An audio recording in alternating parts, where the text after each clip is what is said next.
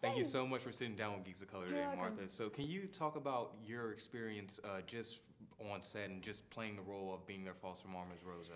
Well, imagine when you get lucky enough to be in a movie of this size, number one, but number two, you get to play such a heartwarming role. That's the bonding unit fabric of the entire film, you know, like giving a kid a home. And Billy that's all he wants in this movie, is finding a home.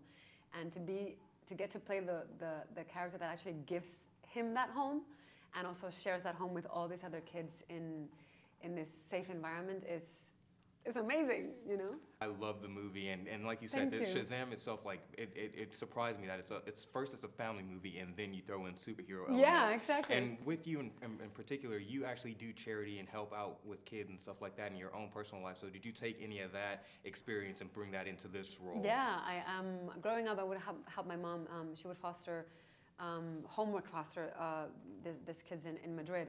And I remember, you know, when I got this role, I said, oh my God, I'm just gonna have to call them and see. And they were like, but you are that. You are already that. You don't have to act. You just have to be yourself, you know?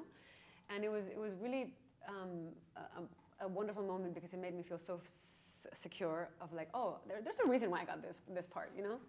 I love children. I love all kinds of children. I want to have many children. And to be able to get to play that in fiction and then make them part of my life as well has been just a blessing. Do you have any particular moments, behind the scene moments that you can remember, like one of the best days, like on set with the kids? I mean, there's multiple of them because imagine shooting all those dinner scenes with like 25 million kids in the table and everyone is like trying to say their line and, you know, speaking over each other, and sound is like, the guy with the boom is like, oh no, this is my worst nightmare.